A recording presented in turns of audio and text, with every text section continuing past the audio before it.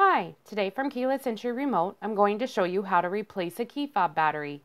The key fob I'm showing you today is compatible with the 1999 through 2000 Oldsmobile Intrigue. The part number on the back of this 4-button key fob is 10246215.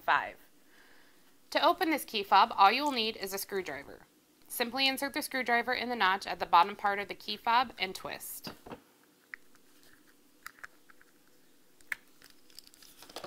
Once you have the key fob open, you'll see the battery is located here.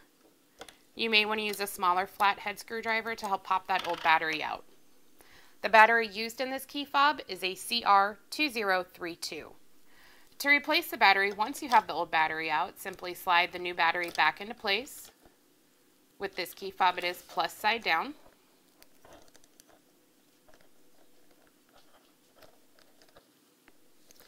When you have the new battery back into place, all you need to do is snap the key fob back together, and you're done.